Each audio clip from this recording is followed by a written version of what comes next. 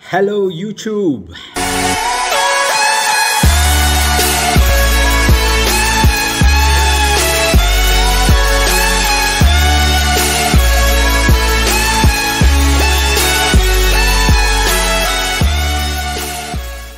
Welcome back to Bariatric Brew.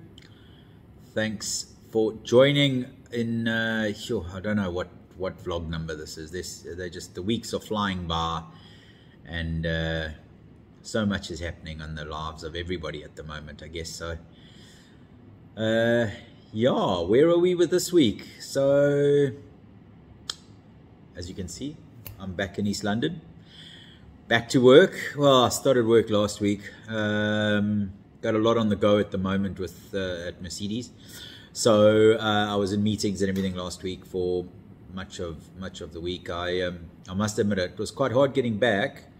I think the adapting to the diet and being on the sort of trying to get a routine going, trying to drink 50 sort of mils every 20 minutes, it will drive you berserk. So I might have taken a couple of shortcuts. But yeah, all in all, last week was good. I lost 3.5 kgs, I think it was. So I started off at November-ish 140, got down to about 133, then went up to, at surgery I was 135. Currently sitting at 126.5, which I'm really happy with. Really happy with, down 25 odd centimeters. Which is crazy when you think about it. It's just amazing that everything is going so well. I do feel for another friend of mine who's had the surgery at the same time for me, and it seems that her journey is very different to mine in terms of the way she feels and things like that, which goes to show, everybody has a different journey with this bariatric surgery. Not one size fits all. And yeah, it's just a case of I think I found out fairly quickly what I was getting used to and what I was liking, and so that's what I stuck to. I didn't want to sort of change too much, so I really stuck with the Ensure. If I felt like something salty, I had the Marmite and water, generally a lot of water, and then Future Life, as porridge. So it was reasonably okay. I'm not going to tell a lie. I am really looking forward to Wednesday. Wednesday, I can have a scrambled egg. Yes, a scrambled egg. You guys, you must understand how much I'm looking forward to having this egg. And I go into the pureed week, which is interesting because obviously you think pureed meat, but actually it's mince. So I bought, there was no chicken mince. There was like, chicken sausages, real chicken sausages. So I'm going to just take that minced up chicken from there. I'm allowed the grand total of 3 matchbox sizes. So I'll take a couple of videos of my meals in the week. And then it's now to eating every 3 hours with water or liquid, any liquid before and after, no less than half an hour sort of either side of that. So it's a case of you can't drink and eat at the same time. You have to do one or the other. So it's going to be a busy week down here in East London. I'm going to be quite distracted with work, so I think a lot of it's going to go into meal prep planning, which I'm going to start tomorrow night. Still got tomorrow on liquids, so I've got to just had some soup. Good old tomato soup seems to be my go-to in terms of soup. And I made myself a cup of tea so that I'm ready to hit the sack later. Things to look forward to. Sam and Jamie are coming down this weekend to say how's it in East London. We're going to try and rotate Sam and I so that one of us at least is avoiding to fly, or so I don't have to fly so much. Jordan is settling down in Milton Keynes and starting to like it. The initial quarantine that she had to go through was really tough, not being to go out. But now that she's been able to go walk to the school, and she went out on Saturday and stuff, I think things are really looking up for her, and she's really starting to settle into life in the UK. Other than that, Not really much. I went to Dr. Funnel last week, actually. With this bariatrics, there's like certain stages. And if you sort of look forward to the next stage, you get through the current stage, if you know what I mean.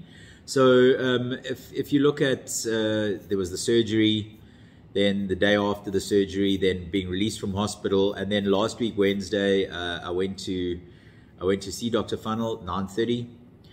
He took the plasters off, the internal stitches, so I literally got 5 small little cuts like this. Bit of bruising on the one, but to be honest, really happy with what he saw. And he showed us parts of the surgery. Like, you don't want to be seeing the inside of your own guts, people. Trust me, it don't look good. But it was good for Dr. Funnel to let me see what everything was like, and how the surgery went. I mentioned to Sam on Saturday or Sunday night, that I wasn't quite sure that everything had gone to plan, because like I didn't have any cramps, the water was okay, you know, going down, everything. I haven't had, like, you know, you can read so much, and I just didn't have any of these bad symptoms. So especially with it being hot, I would have thought I would really feel dehydrated, but I haven't. It's quite weird. So Sam just turned around and said, "Oh, come on, you bloody paranoid idiot. You know, it's because you're sticking to it so strictly, and it's going well. You know, don't sort of knock something if it's going well. Don't always just expect something's not going to go right." So I think I was kind of down actually on sort of Friday-ish, because I was at 129.9 last week Monday, and by sort of Friday I was 128.4. And I just couldn't drop this. Nothing what I was doing was dropping below the 128.